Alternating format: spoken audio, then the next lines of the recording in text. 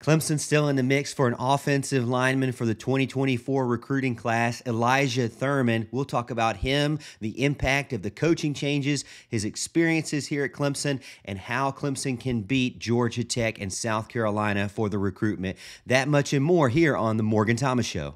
Looks like it's morphin' time. This is my house. I built this. This is my house, and this will always be my house. Now let's continue. Cause I love me some me. I love me some me. To be the man, you gotta beat the man. We're gonna win so much, you may even get tired of winning. And now, The Morgan Thomas Show. What's up, Tiger fans? Morgan here, back again with another quick video about your Clemson Tigers. And today I wanted to discuss Elyjah Thurmon, who's going to be making his commitment soon to his college of choice. 4-star overall offensive tackle. We'll get into that. Before we do, make sure you like this video if you like the video and subscribe to my YouTube channel so you can stay up to date on all of my exclusive Clemson content I put out every single week. All right, I want to take a look at his player profile, maybe check out a couple of videos from his most recent high school season, and then give you some thoughts on some issues that have happened or some things that have happened so far this season with replacement of the offensive line coach. Specifically looking at Elyjah Thurmon, offensive tackle, 6'5", 278 pounds, from Bradwell Institute in Hinesville, Georgia, class of 2024. Overall right now, according to 24/7 Sports Composite, he is a 4-star, 372nd in the country. 22nd best inside offensive lineman, 43rd best player in Georgia, and he has 22 total offers. Looking at those offers, he's got those from South Carolina, Clemson, Coastal, Duke, Florida, LSU, Georgia Tech, Liberty, Missouri, Central Florida, and a bunch of others as well. When you take a look at him, and I look at his film just from the junior season to the senior season. When you look at his junior season, you'll see a ton of him playing left tackle, which I really like and enjoy that because you want to have your guys that are going to be your top offensive linemen. At high school, they should be getting reps at left tackle, in my opinion.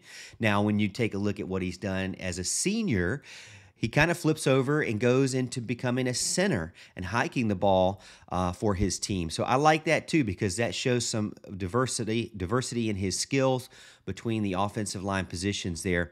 When you look at his overall measurables, he meets the measurables that you'd be looking for. You want around a 6'5", 280-pound guy. You're looking for a few keys. You're looking for someone who's dominating the line of scrimmage, who's not getting pushed back, who's able to get 5 yards down the field. At times, he's able to get at the second level, and he displays a good balance. And even in this kind of offense with Clemson, you know you want somebody that can be athletic and move around a ton. So let's take a look at some of his junior season highlights first. Then we'll switch over to two of his most recent games from his senior season highlights. All right, here we go. Left tackle from Bradwell Institute. You can see here, lines up, gets the pull, gets a great block, and just brings his man to the ground just with some violence there, making a huge run for the running back there. Again, here, left tackle. Again, this is junior season highlights. Has a good base, uses his feet well. Guy works to the inside, and he keeps his position. So good job there. Another one here against Jenkins High School. Off the snap, really strong. Doesn't allow the guy to get to the outside. So looks like the guy had a good, strong first step, explosive off the outside, but he recovered and got him to the ground quickly. Now here he's out in space on a wide receiver screen. You know you want to see that from somebody who's going to be at the Clemson offense. Get used to doing those type of screens. He plants his guy again. So again, beating up the guy in front of him, I think he checks that box. Here's another one. He's moving the guy all the way to the locker room. Another good clip there.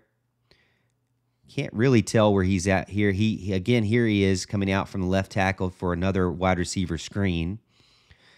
Footwork, agility, ability to get to the outside, 5 yards down the field, get to that second level. He can be used in those pulls. Wow, it just immediately throws the guy down and gets another pop in there for extra measure. Off the snap, a little early it seemed like, but got a first step. I like that he seems to get leverage really well when the guy makes his initial move to the inside or outside. He's shown clips where he's planting a guy inside or outside no matter what he does. So he seems to be skilled not just on one direction, if that makes any sense. Let's take a look at some stuff from his game against McIntosh County Academy. Here he is playing center. And he hikes the ball and just, again, just lays out his defender in front of him. Another snap here, shotgun formation. Just really hard to get moved off the ball at the high school level. We'll see how it transitions into college, but he has that body mass that just makes him very difficult to manipulate at all for the defense. Now, these guys look a little bit smaller than him. Here he is getting initial block and coming off quickly to be able to be a force out in the wide receiver screen again. Pass protection, good. A ton of clips from pass protection. We've only really seen one or two clips from run blocking. So that would be my first thing that I'm seeing that I'm not seeing yet. Maybe we'll get something that comes up here soon. Here's a good run block. He gets down the field and he continues to go. So yeah, good. Now we're seeing a mix of the run blocking here. Again, gets out to the outside quickly and helps his team on the screen. So he has a lot of reps with screens. He has a lot of reps with pass protection, a lot of reps left tackle as a junior, a lot of reps as a center, as a senior. So very versatile type guy, hard to move around, violent with his hands, intelligent with a move to the inside or outside. And then again, he kind of ragdolls you there at the end. That's one of his favorite things to do, it seems.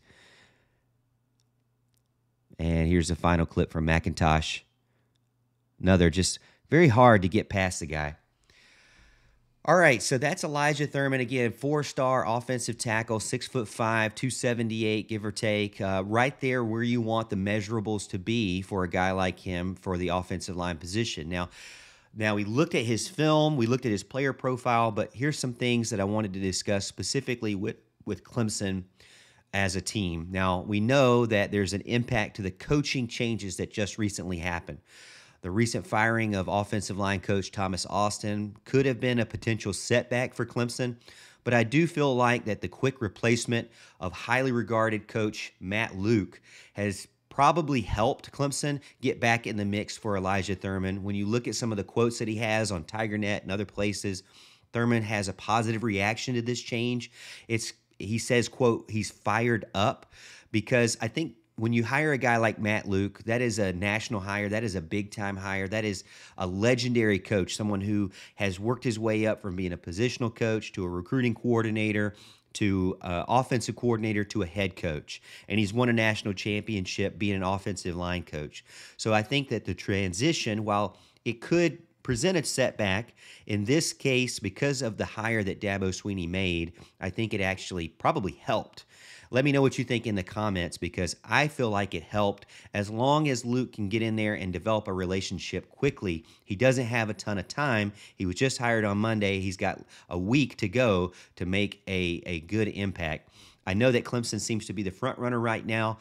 Thurmon visited during the Georgia Tech game, and he seemed like he had a good time. Obviously, that was the game where Tyler Brown made it a ridiculous one-handed catch, so that's got to be a positive there. Clemson won a big game there. But when you come to Luke, he mentions specific players like Laramie Tunsil and Broderick Jones, and you got to feel like that's a positive as well. He's obviously had some contact with either Dabo Swinney or Matt Luke, and they've talked about his track record, his resume, and the players that he has developed while he's been an offensive line coach. So I think that helps overall. When you look at Thurman's emphasis on the campus life and his experiences as a player and how the coaching staff is going to treat him, I think Clemson has an advantage there too, because Dabo Swinney has a well-established reputation of being a family-like atmosphere at Clemson. The success of the program, the national championships that Clemson has, are different and a big differentiator between the other teams that he's looking at, like Georgia Tech and South Carolina. Now, the one thing about South Carolina is, though, he's going to take a visit before his announcement on Monday. So he's going to take a visit. I think he's going to take his family there as well.